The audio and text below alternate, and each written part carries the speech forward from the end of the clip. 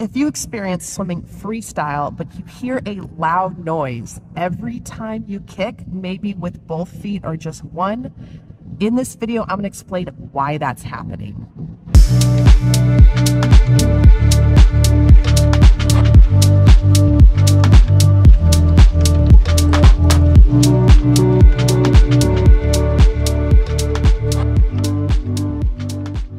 Hey swimmers, welcome back to the Swim Vice channel. I'm Coach Mandy, and today's quick tip video, I'm going to explain why you might be feeling a loud splash when you are trying to swim freestyle from your kick. Now, before I get started, if you are new to the channel and you're looking to improve your swim practice, and those that have watched the channel and love it, be sure to hit the subscribe button at the bottom right-hand corner to show your support and also to stay notified for new content weekly. All right, swimmers, now let's get into it. So the reason why you may be feeling a loud splash or even your hips sinking when you're practicing freestyle, this is what most likely is occurring, and that is bending far too much from the knees. When you focus on kicking this way, the action that you are controlling is lifting the foot up. And this is what's causing your body line to break, if not sink. And you can see here, in this freeze frame, I am lifting my foot out of the water, which then breaks the alignment, and it also disrupts the connection of your kick. So if you are lifting up and bending from the knees, you are creating unnecessary resistance in your freestyle. Now, you may be swimming this way and have no idea this is occurring, but if you feel a loud splash and you feel tired the more you kick, most likely you are kicking from the knees. Typically, this is a pattern that happens for those that are learning freestyle, but also those that are avid runners, because the same mechanics you're trying to translate in the water, and it's actually quite the opposite. So if you are watching this video, stay throughout the entire video so I can show you how to correct it. But again, to recap on this point, you can see that I am lifting the foot up, which is creating resistance and also kicking air at the same time. Now, it is also common that this can happen on just one foot and not the other, or it can happen with both. It just depends.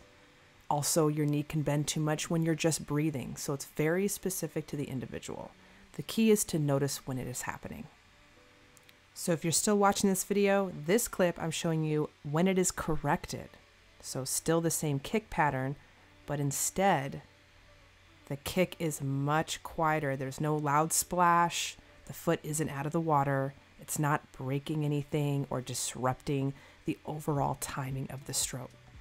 Now, the reason why this is happening or how to correct it is to focus on the action. What you consciously control is to kick down, and it's from the hip and the top of the foot, not the knee.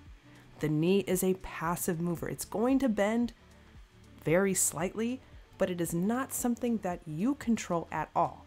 If you do so, you will bend too much at the knee. When you bend too much at the knee, you are using your quads. It is a quad dominant kick, which is why it's exhausting. Here, it is not a quad dominant kick. It is more from the glute and hamstrings, which keeps the leg nice and extended, and it does not disrupt the body line. If you're doing it correctly, you will feel no splash, maybe a little bit, but the kick is much quieter. It's not loud, and it's not different on each side or asymmetric. It's very much the same. And when you are doing a 2B kick, it should feel fairly quiet.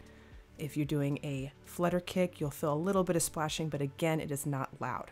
Now, if you're watching this and you are serious about wanting to incorporate a 2B kick in your freestyle, click the pinned comments below and join the Swim Vice program, where I have a detailed course on how to execute a 2B kick efficiently.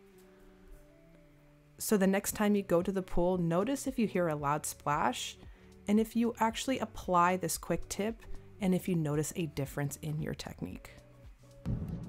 All right, swimmers, that's it for today's quick tip video on why this is happening in your own freestyle technique. Now, if you're frustrated and want to learn how to kick properly, timing the entire progression, I have a full system located in the SwimVice membership where you can access it for 7 days free. Click the link in the pinned comments below and have access to multiple digital courses as well. All right, swimmers, enjoy your practice, and I will see you all next week.